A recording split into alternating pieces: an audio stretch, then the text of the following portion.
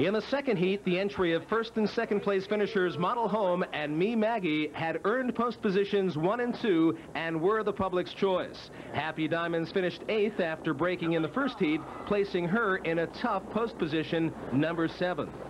They're off and trotting. Chucker from the outside for the lead. Out fast Dollface Hanover on the inside. Away quickly Model Home third. Trotting for Working Gal.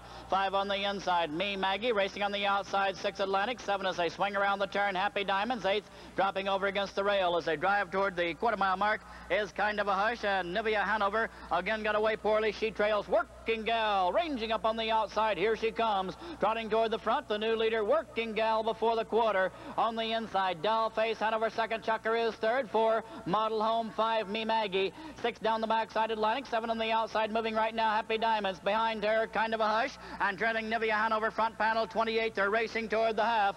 Trotting down the backstretch. The leader Working Gal. Winner of the Hambletonian Oaks by a length and a half from Mike LaChance. On the outside driving now Model Home. She's off the rail. Me Maggie behind her. They're racing toward the half. Model Home trots up to challenge Working Gal. On the inside third past the half-mile mark Dollface Hanover. 4 Me Maggie. 5 Chucker. 6 Happy Diamonds.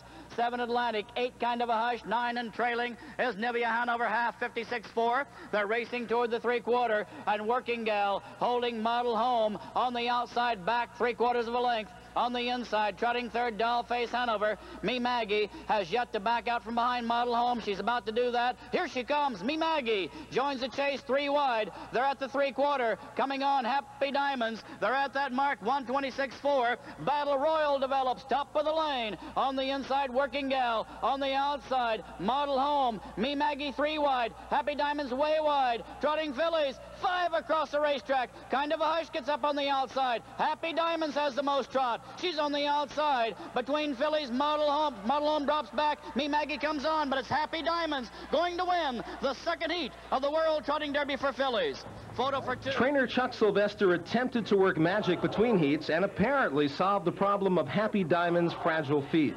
John said that he thought she's either slipping or just a little too light. And I knew she wasn't slipping because we have just a little borium on her. So she had to be just a little light in front. She missed that extra weight. And, you know, with these trotters, a couple ounces is so critical. So we added 4 or 5 ounces, and that's all it took.